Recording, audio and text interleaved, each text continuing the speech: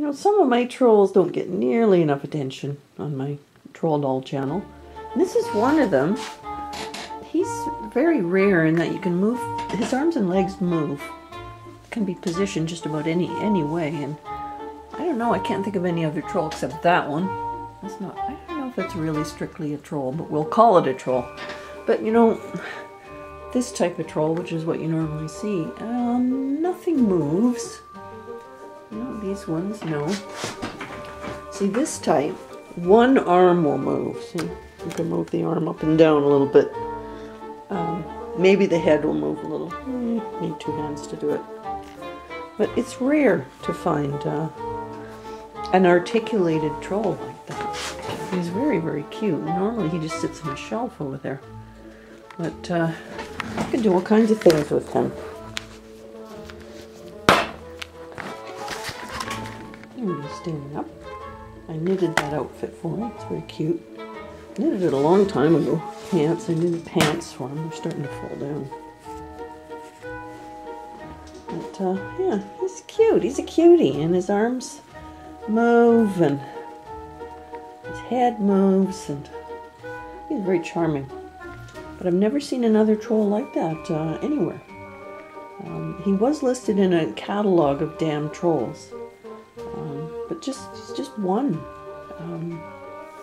A series of one, which is sort of interesting. So he's got pants with a drawstring. If you want to make pants for a troll, they're never going to fit. Because trolls, even this guy, he's a little bit thinner through the middle. They don't have a waist. So if you want to do anything like this, make a drawstring. But he's a cutie. You know, his name is Archer. He's one of the few that actually has a name. I'm going to try to do his legs again. You have to really bend them way up. So he'll sit. There he is. He can sit up. His arms can go up and down. He can wave at you. He can turn his head. I'm trying to do it one-handed, of course. I wonder if he could do a splits.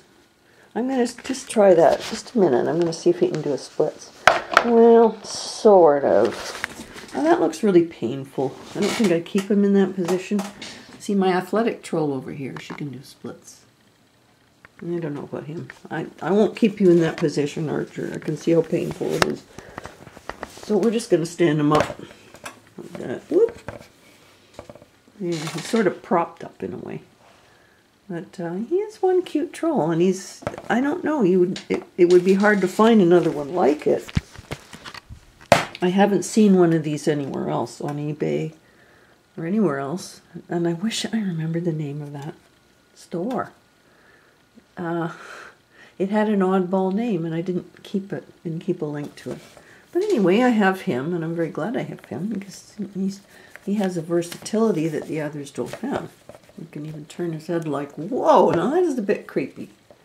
Oh, I won't turn it all the way around. Oh, maybe I will. Just a minute. That is creepy. Oh, you can't leave it like that. That's better. Now he looks more like a regular troll.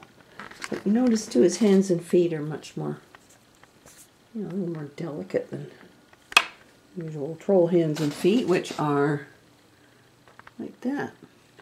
Why they designed them that way originally, I don't know. These were the originals. Very pretty. Those are the type I used to collect. And then these guys, I don't know, it kind of reached a maximum with these big guys, and their hands are just enormous. These are really cute though. Yeah, they're huge, which makes it hard to dress and undress them. Their sleeves have to be huge. Oh well, they're all so pretty. I love them all so much. Yeah.